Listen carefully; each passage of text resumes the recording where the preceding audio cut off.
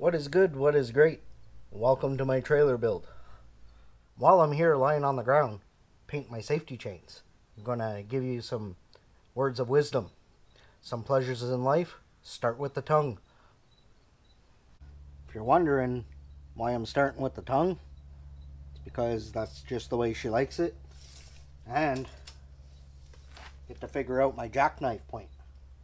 I could have done that anyways, but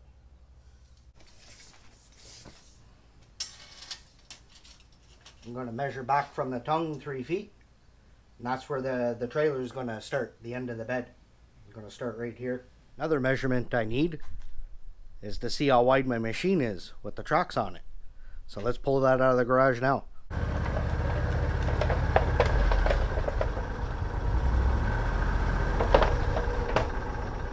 It's a 2005 Argo Bigfoot 6x6. Now I did check on the internet, and it said 72 inches, but I think that's what the super tracks. It's the tracks that are twice the size of these ones. You gotta put a spacer in between your wheels.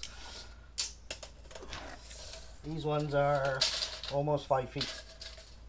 Let's say 5 feet. Make a 6-foot trailer. That's what I was thinking of doing. Is making the trailer 6 feet. 6 feet wide. Probably 8 feet long. We'll get into the long jokes later.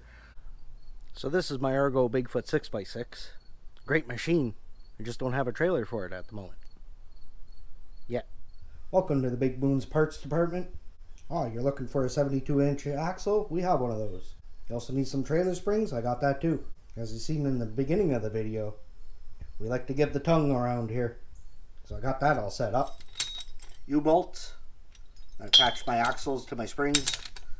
And then already welded to the axle is the, I forget what that's called. I think it's a spring adapter, or I'd have to look that up.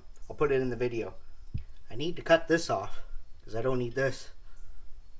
This was an axle that was given to me. Most of the steel I have, and I only have $91 into the project so far. Welcome to the Big Boones paint department.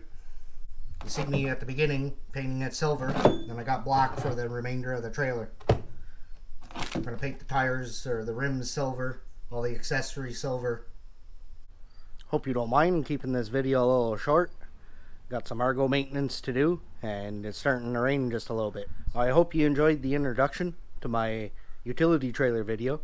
I'm going to be coming out with a few more videos in the next couple of weeks, the actual build process.